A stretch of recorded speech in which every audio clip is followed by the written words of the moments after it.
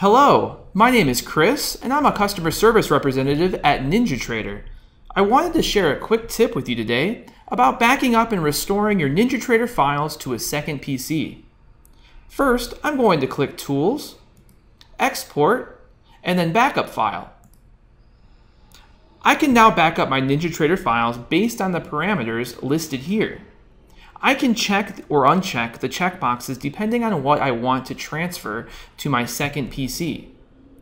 Because I'm moving these files to a new PC, I will click the Export button so that I can determine the file path where I want to save this backup file.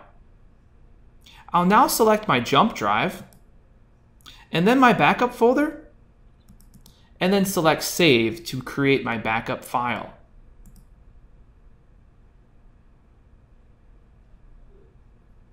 Now that I've backed up my NinjaTrader files, I can insert my USB drive into my second PC. To restore my NinjaTrader files, I'll navigate to the NinjaTrader Control Center, select Tools, Import, and then Backup File.